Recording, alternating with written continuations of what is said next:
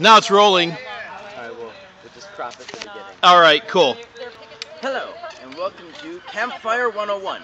Today we're going to do a particular delicacy which not many people have heard of before, or at least have tried. We're going to take the standard oversized marshmallow and fill it with this chocolate bar and roast it over the fire. Step 1. Dig a crevasse within the marshmallow. This leftover bit you can eat or offer to the fire gods.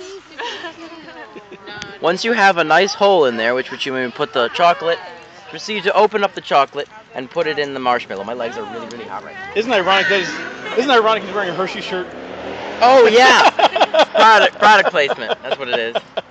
We should get royalties for having this. Alright.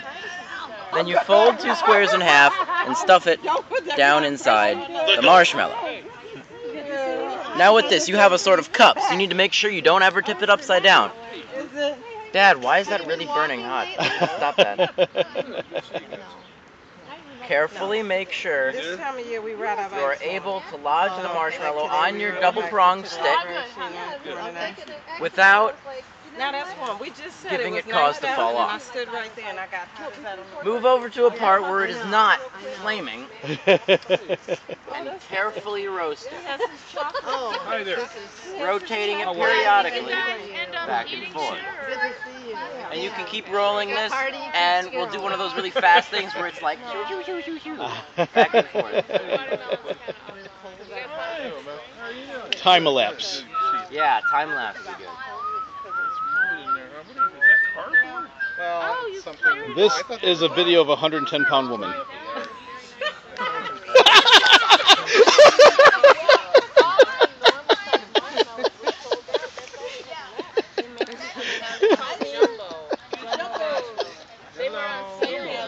Oh, this is hot. It is indeed. Here's on fire. You're on fire. Again. Greg, would you like something to drink or anything? Oh, you got all the drinks inside. Uh-oh. Hey, you okay? Good. Sorry, we missed that on video. The young lady tipping in the back of her chair. But we'll continue back to our more important video, the lava. My eyes are drying out. I need to get it into a hotter zone.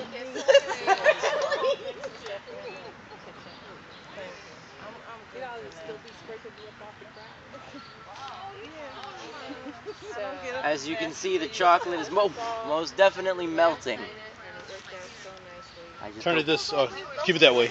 Yeah? We need to see the chocolate. We don't believe there's chocolate in there. Well, I can't let it burn, so if it does burn, I'll have to take it out. Yeah, it's actually melting, yeah. Yeah. Not a caterpillar, but some other sort of organism.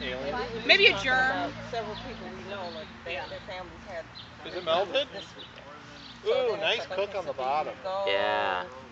Friday, Saturday, Sunday, then come back. You back home for Monday, Tuesday, Wednesday. Dang it. It's on fire. Still on fire. You're fine. You're done. Alright, It's now Yeah. So place the chocolate marshmallow down and carefully Yes.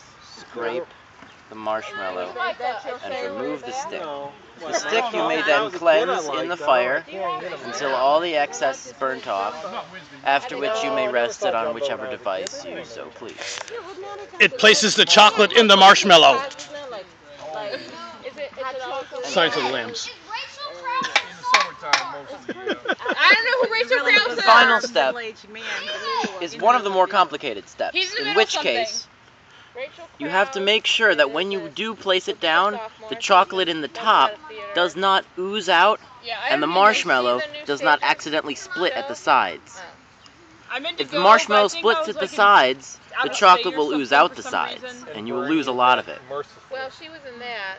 You will have a large amount of excess, so you can either cut it off and give it to the volcano gods, or you may eat it.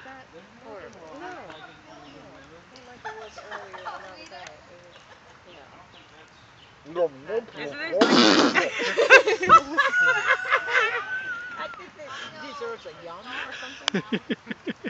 Me and Uncle Steve. Good.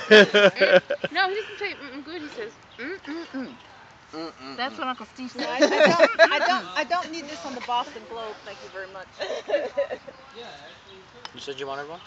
Oh, thank you. no. No, she's doing another flaming torch.